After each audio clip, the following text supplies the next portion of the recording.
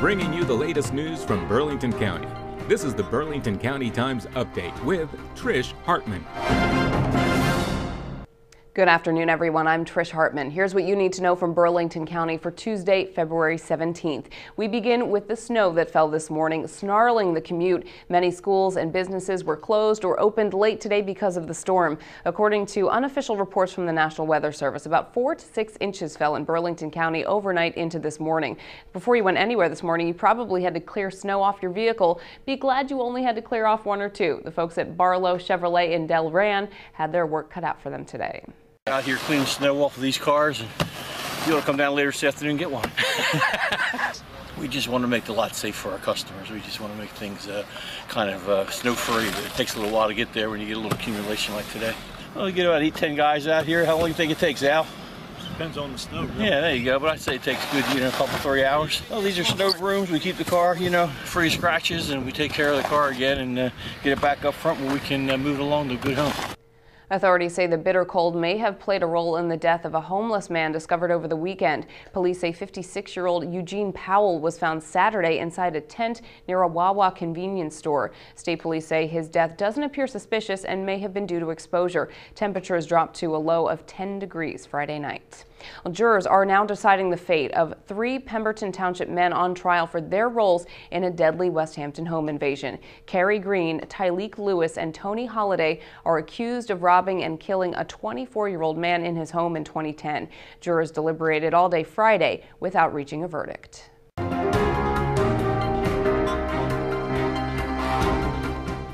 In swimming, the girls from Cherokee High School are getting ready to compete in the state semifinals against Bridgewater Raritan tomorrow. One swimmer in particular is going into the competition with a little more gusto, having just beaten a long-standing record with some personal meaning. Reporter Mark Zamero explains.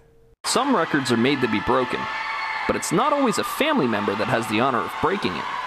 Barbara Hockle-Carroll's medley relay school record had stood for more than 30 years. That's until her daughter Sammy finally broke it this winter. So our relay has been the same all year, and we just swam on Monday against Vineland, best time we've ever swam, and then we find out later that we actually broke a record. And then I didn't find out until I got home that I broke my mom's record, so that was funny. It was the last of her mom's many records that were established at Cherokee High School in the early 80s. She's talked about her summer records and Cherokee records and stuff too, but I never saw them all because they've been broken by then. When Cherokee first opened, it was a brand new high school, and I was one of the first winter swimmers to go through. So at one time I held a lot of the records, but it was easier back then. Over the years they've been getting broken, and my son Johnny has 2 records, and he let me know that he had more records than me. I only had the 1 left, and now that's gone to my daughter, so yeah. The team of Sammy Carroll, Nikki Broom, Audrey Fanning, and Madison Keene broke the long-standing record of a minute 55.95 against Vineland in a playoff meet.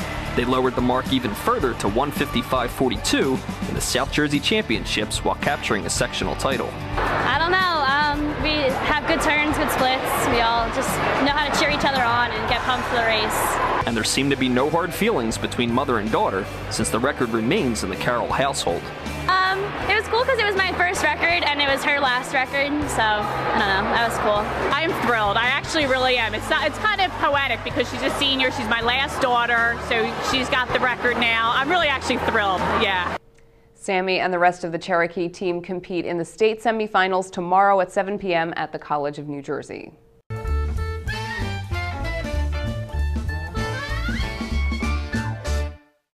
Chef Shireen is celebrating Mardi Gras Cajun style. She's whipping up a pot of jambalaya in this week's episode of Cook This. Hey guys, I'm Shireen. Today I'm making chicken and andouille sausage jambalaya. So jambalaya is a Cajun dish. Since Mardi Gras is coming up, I figured why not be authentic. I just heated my pot, a little bit of canola oil, and then I'm just gonna brown these.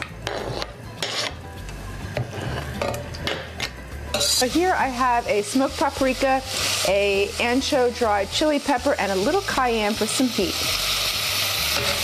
Just gonna saute my mirepoix, then add my garlic. A little salt, freshly cracked black pepper, always season in layers. So just until tender. Tomatoes, so I like to use the fire roasted.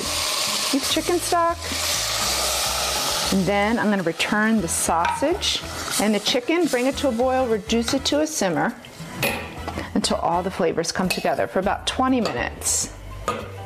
And then we'll add the rice the last 15 minutes. And it's ready. Look at that. Watch the entire video and get the recipe at burlingtoncountytimes.com. Finally, today, call it Fat Tuesday, Shrove Tuesday, or Donut Day. It's the day before the beginning of Lent, a sacrificial time for Christians leading up to Easter. Reporter Stephen Jiwanmal was at one bakery in Burlington City to show us how folks there make delectable donuts to mark the occasion. How do you like your Foshnot? The sweet fried donut is a specialty on Fat Tuesday, the day before the season of Lent begins. JB Bakery in Burlington City has been making them for over a decade. Our customers have been craving Foshnotz since the beginning of the year. The Foshnotz have gotten so popular, the bakery started selling them last month and won't stop until Easter. If you didn't get out today with all the snow, don't worry. We'll have them Wednesday, we'll have them Thursday, throughout the week. Some customers this morning had no idea Foshnotz were that famous. I'm very can't wait to try them. They look delicious. Others are regulars and look forward to this day every year. It's just the texture of them, flavor of them, of course. It's just, it's good, it really is. Foshnotz aren't the only hot item today. Mardi Gras king cakes are going fast too. It's the colors, and they give you little beads, and you know there's a little baby on here. The person who gets the baby has to buy the king cake next year. The king cakes are a New Orleans tradition, while Foshnotz started in Europe. The bakery sells them in glazed, powdered, and sugar. These Foshnotz are selling quickly, but don't worry. The bakery has made 300 dozen of them. They're open until 8 o'clock tonight, but I'm not wasting any time. Reporting from Burlington City, I'm Stephen Jiwanmal.